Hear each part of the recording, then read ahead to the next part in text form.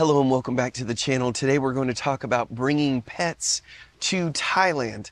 So your first step, of course, is going to be what are the legal requirements for you to get your dog or cat here to Thailand.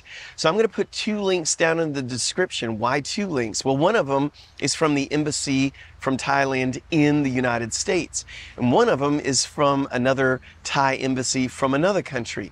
The reason I put two there is to let you compare. There's slight differences. I don't know why. It's a little confusing.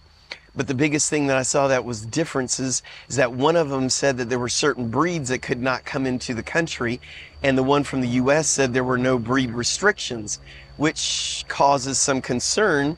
So I wanted you to be aware that it doesn't seem like all of the embassies are agreeing on what you can bring to Thailand and what breeds you cannot bring. So keep that in mind. Also keep in mind the time frames. There's shots and other things you're going to need to do to bring your animals here to Thailand, but just make sure you're looking at the time frames, because you need to have shots done by a certain time frame before you come to Thailand, and there's an expiration date.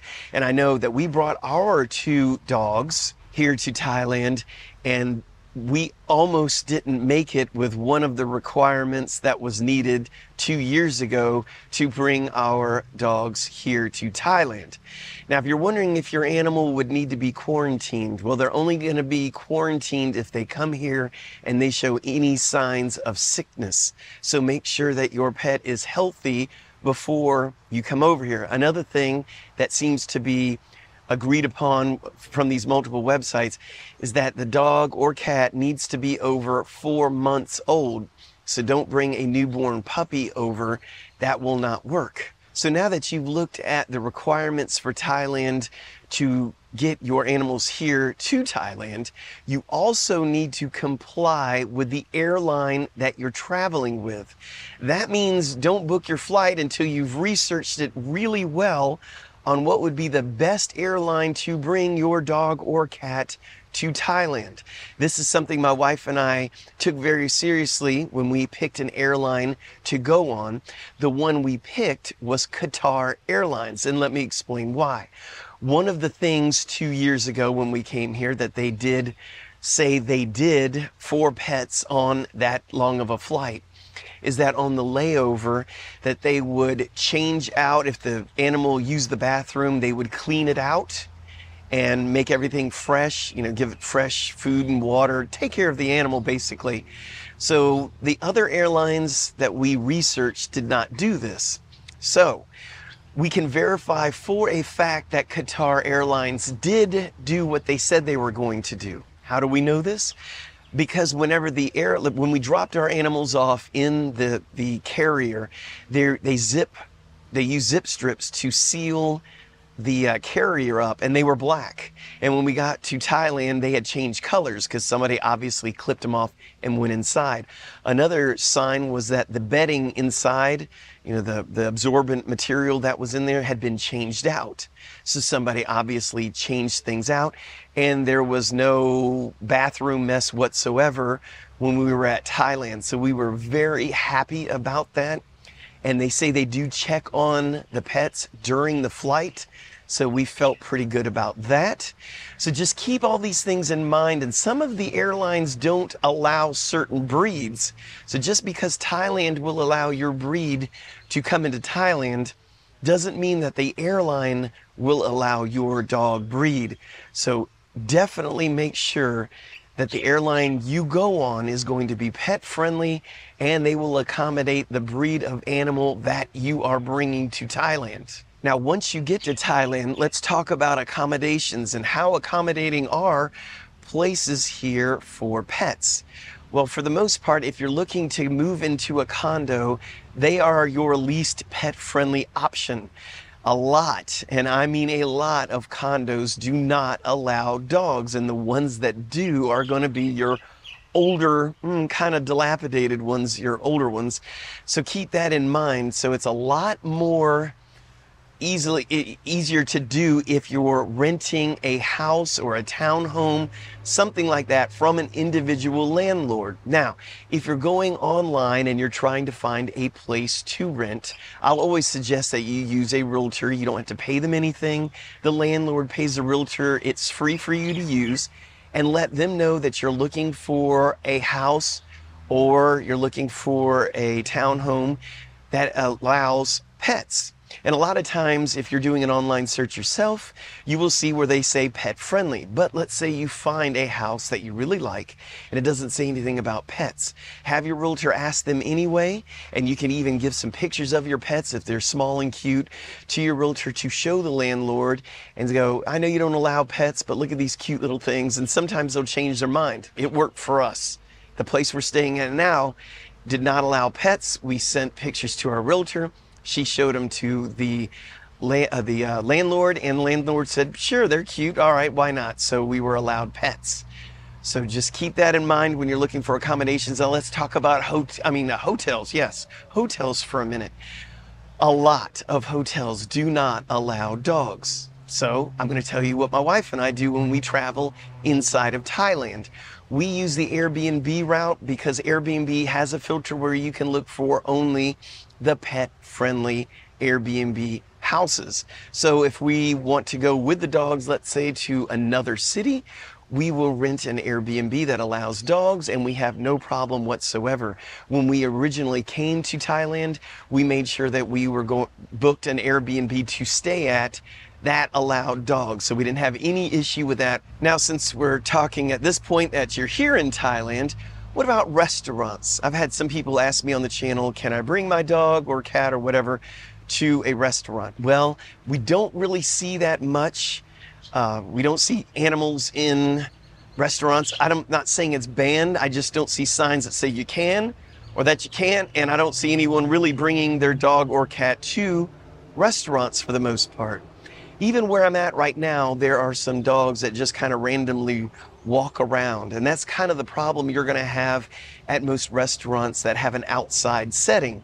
There's a thing here called soy dogs, and if you're not familiar with the term, it basically means street dogs. These are dogs that are out and about. They really don't have an owner. Somebody's feeding them. Could be a restaurant, and it could be a Buddhist temple. You're going to find a lot of soy dogs around Buddhist temples. More on that in a minute.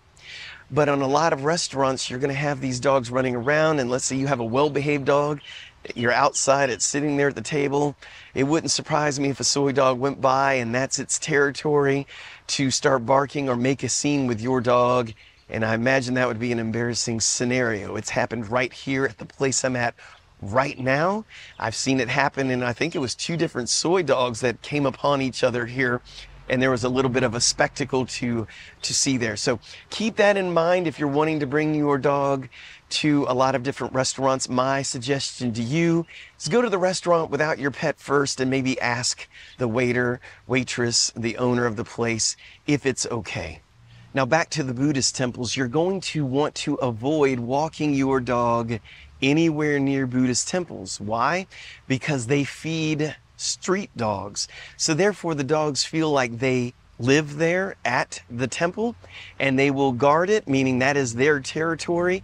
Even if you have a dog, let's say a cute little Chihuahua in a backpack, they will find it, they can sniff that out, and then they're going to surround you and they're going to start barking and they're going to make a big spectacle out of things. And the monks are going to ask you to leave. So I've seen it happen before.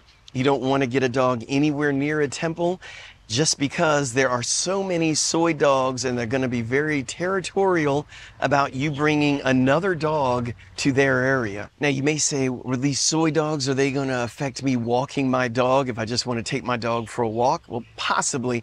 The dogs I have are small. We have a mini dachshund and we have a Jack Russell Terrier. I can easily pick them up. So when we're walking, I walk Ethel, my Jack Russell, all the time. When I'm walking her, we do encounter soy dogs, and if they come over to check Ethel out, I'll just pick her up real quick. Not an issue. They walk away. So if you had a big breed that you couldn't pick up, I'm not sure what would happen.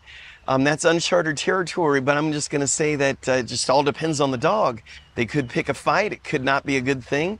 So if you do live in a gated neighborhood, you shouldn't have much of a problem walking around the streets. But if you don't live in a gated neighborhood and you're wanting to take your dogs out and about, one of those days you're going to run across a soy dog, so just be prepared for that. Now, if you're wondering what it's like to own a dog here in Thailand, like what do I do about vets, or what do I do about grooming, or what about the pet food? My dog needs good food and my cat needs high-end food. They got all that here. So we do have our dogs groomed. As a matter of fact, we just had our mini dachshund groomed just the other day, so that's not an issue whatsoever. We've been to 3 different groomers depending on where we've lived in Thailand. They've all done a wonderful job, and it doesn't cost very much at all. And we've also taken our dogs to the vets. The vets here are really good and knowledgeable, so they are trained very well. There's no issue whatsoever there with taking care of your animal. And the pet stores have everything you could need. Now, they do have the high-end dog food. You're going to have to research it on your own, meaning they're not going to have all the name brands that you're probably used to from the country you came from. However, they will have dog food that should accommodate even the most picky dog owner. So just keep that in mind. You need to go into some of the bigger pet supply stores, and you'll find the biggest selection. And you can also find pet food on Lazada, which is kind of like Amazon here in Thailand. It's called Lazada, and you can order a lot of things right off of that. One more thing about walking your dog here in Thailand is that during the hotter times of the month, or even let's just pick any day during the middle of the day, may not be the best time to walk your animal because the streets are so incredibly hot. Because of that, I walk my dog at night, and you do encounter some strange things at night that I thought I might want to bring up as well. So when I'm walking my Jack Russell at night, I've caught, now remember it's dark, and let's say some of the street lights are out. I've noticed my dog sniffing something, and I shined a light. It was a gigantic scorpion in the middle of the road. All right, there was also a time when my Jack Russell was sniffing something, and I shined a light, and it was a big black crab, and another time was a gigantic lizard. So you never know. Oh, yeah, there was one other time I saw my dog sniffing something, and it was a kitten. Well, I knew I needed to get Ethel away from that really quick, because that means it's a kitten that lives out on the street. That means there's a mom nearby, and I'm sure that cat would defend its kitten to the end. So there's a lot of things you always need to be aware of when you're walking your dog in a tropical place like Thailand. Now, what about pet sitters and kennels? They do have kennels here. They do have pet sitters.